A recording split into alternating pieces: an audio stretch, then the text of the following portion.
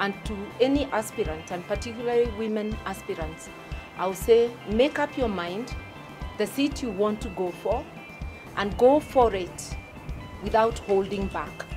Go for the jugular and you will win.